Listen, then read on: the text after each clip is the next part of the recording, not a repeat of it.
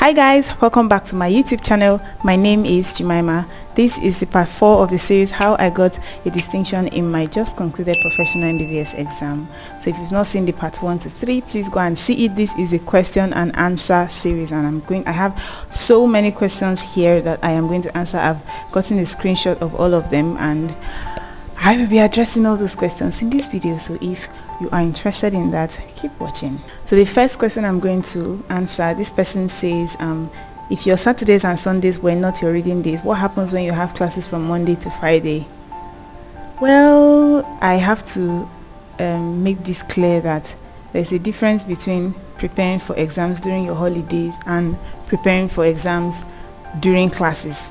Usually in my school, they give us about a month or so after our third in course to prepare for mock MB exam, and after mock MBBS exam they usually give us about a month to prepare for the main MBBS exam. So this period was that I mentioned that I do not study on Saturdays and Sundays. That was during that like a kind of break that my school gave to us. We were not having any classes throughout that period apart from 1 or 2 revision classes here and there, so I had a luxury of time to plan on how I want my day to be. So that's why I said I left out Saturdays and Sundays. But during classes, that's when I have classes from Mondays to Friday or from morning to evening. I usually use my Saturdays for studying, but then Sundays nothing study at all. I use Sundays for my personal life and school and church and every other thing. The second person said, how can you learn a diagram without drawing it even once? Wow, how do I even explain this? How do I actually learn a diagram? I draw it in the air. That's what I do. I hate writing. Anything that I'll have to take up a pen and a pencil or something, whatever, to put down using my hand to write on a book or a paper, I hate it. So because I hate it, I had to devise a better means and a faster means to be able to study. So when I learn a diagram, I look at whatever diagram I want to learn. I try to picture it in my head. I try to imagine it. I try to understand it. If it's a diagram that I can understand, I try to understand it. I try to picture it and then draw it on the air. So if you see me studying, you think that I'm mad because I draw things. Even when I'm studying, I don't write down. I study and I write in the air. And once I do that, I draw it in the air, and my brain just pictures it that it's registered. I don't really know how to explain anyway, but that's how I do it. And this person said, Jamie, how do you cope with depression as a medical student? Oh my God. This is a full video on its own, and I am definitely going to upload a full video about this. How do I cope with depression? When I find myself getting depressed, I call. I talk to my seniors, I talk to my mates, I talk to my mom. I just try to call to talk to, someone.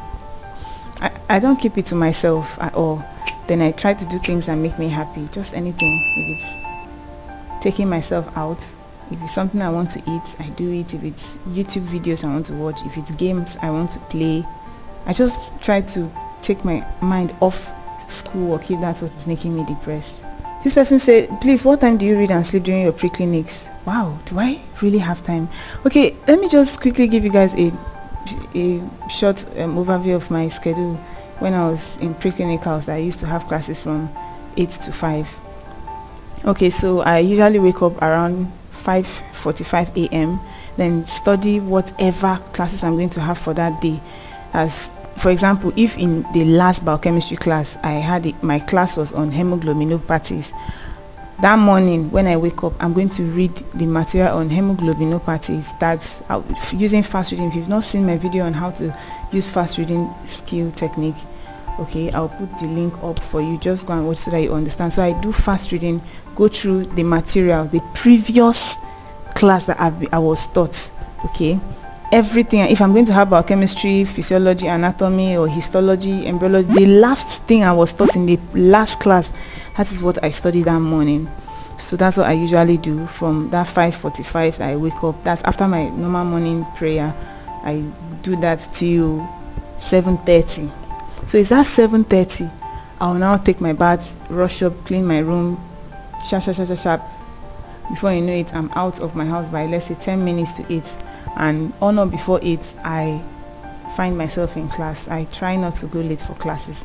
So that's what I usually do. Then I attend my classes till 5. Some classes usually extend till 6, or some lecture at 6:30. So whichever way, I come back. When I come back, I find something to eat, go to social media for like an hour or so. Then I study till probably 12 a.m. 12 a.m. I do my midnight prayer and sleep. Anything I'm reading at all, my brain has it conditioned that once it's time for my midnight prayer, after my midnight prayer, I sleep.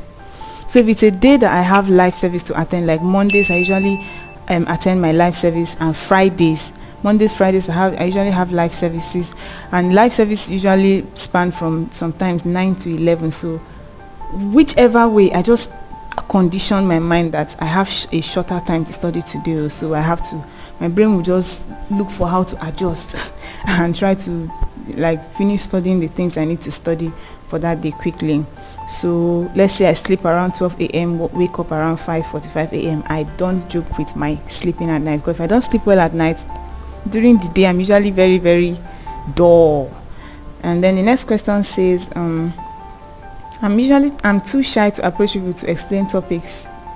I don't understand. What do I do? Wow.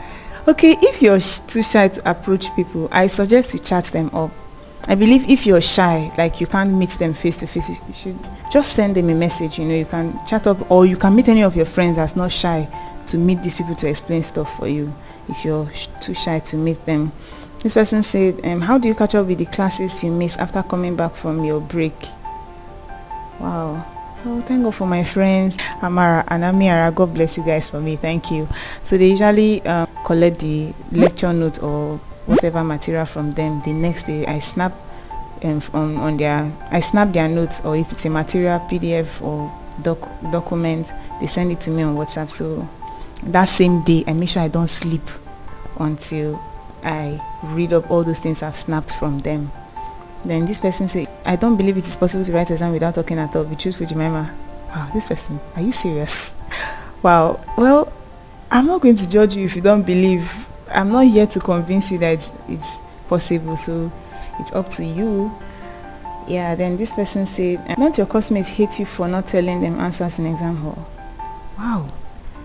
Well, I've received so many snickering comments, so many like vile comments. I really don't know, but nobody have, you know, come directly to say something bad about that decision to my face. So probably they are gossiping about it behind my back, but no one have approached me to confront me about it. So I don't know if they hate me for doing that. But I mean, why should you hate somebody for such a decision? Is this a person that is paying your school fees?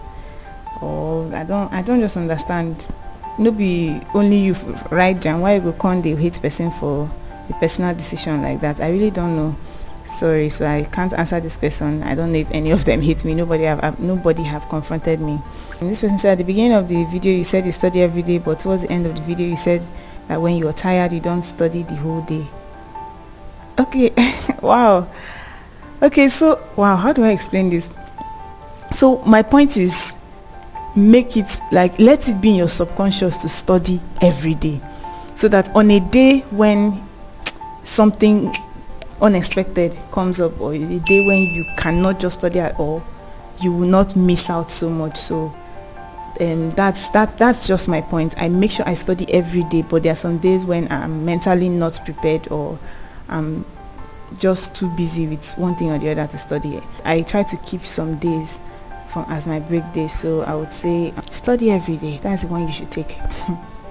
And this person said, please can you help me out with PDF of where you answered all the past questions? Wow, sorry, I actually answered them here. Yes, I actually answered them here. I did not write them down anywhere, so sorry, I can't help you out with this. There are some people who took out time to write down the answers. No, that will slow me down drastically. I can use just one day to finish all those past questions of over 10 years, just because I don't write down. I just, you know, say it out, research it and store it in my brain. But writing down, I really don't know. It doesn't work for me. It slows me down. So sorry, I don't have the PDF to send to you. This person said, don't you feel depressed when you discuss questions after exam and discover that you made some mistakes? Depressed? No. But sad? Yes. I usually beat up myself. Like, I'm like, Jamie, now wow, you're stupid. Why would you say? Like, I remember one mistake. I saw UV spectrophotometer and I called this centrifuge. When I came out of the exam hall, I nearly gave myself a dirty slap. I was like, Jamie, how can you see UV spectrophotometer and call it a centrifuge? Have you... That is, I have used the UV spectrophotometer before. I have used a centrifuge before, but that exam day, I don't just know what came over me. It was a steeplechase, so 10 seconds or so, they rang the bell, and I was like, I struggled to remember what that instrument was, but I couldn't remember. It was immediately I stepped out of the exam hall that I discovered that it was actually a UV spectrophotometer. So yes, I usually feel bad, but it made me to be more conscious next time, not to make that same mistake. So yes, I usually feel bad, but I mean, it is what it is. Next person said, apart from these reasons you have given us, why and when did you make the decision not to communicate in exam hall? I'm curious, please. Oh my god, guys, I think so many people have asked me this question already.